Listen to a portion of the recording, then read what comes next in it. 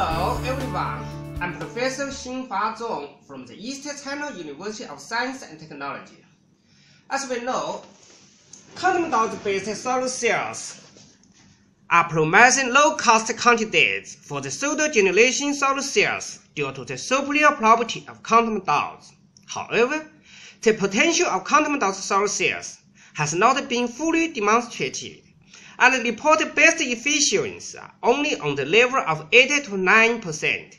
In this video, we aim to present an overview of the construction of quantum dot solar cell via the Ligand-Assisted self-assembly route, which can realize fast, dense, and uniform deposition of the quantum dots on titanium oxide film, with the combination of the effective deposition method and the adoption of quantum dots with features of infrared absorption, high conduction band edge, and retarded recombination rate.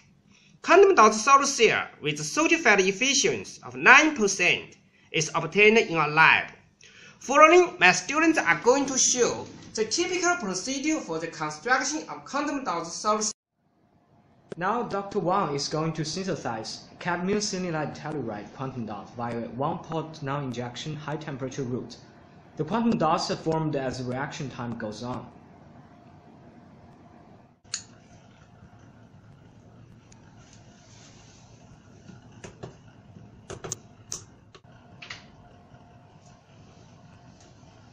Several minutes later, the color turns from yellow to black, and the final size of the quantum dots is about 5 nanometers.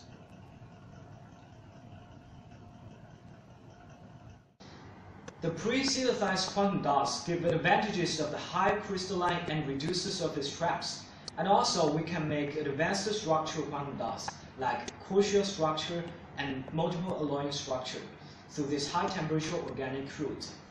These pre-prepared quantum dots will greatly benefit the fabrication for solar cell devices. Next, the pre-prepared quantum dots are treated with the ligand exchange process. This process is very important for the linker-assisted assembly.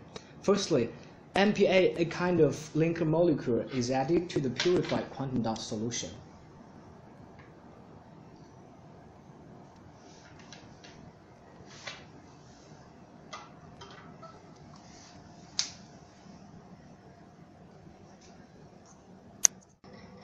After stirring for about 2 hours and the addition of water, quantum dots are functionalized by the linker molecule.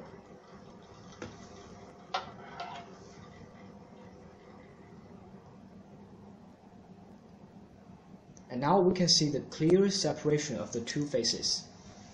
We reserve the linker molecule functionalized quantum dot solution and start the self-assembly process. Within 2 hours, the pure titanium dioxide film electrode is densely covered with the quantum dot sensitizers. Finally, the sensitized titanium dioxide electrode is fabricated into a sandwich solar cell.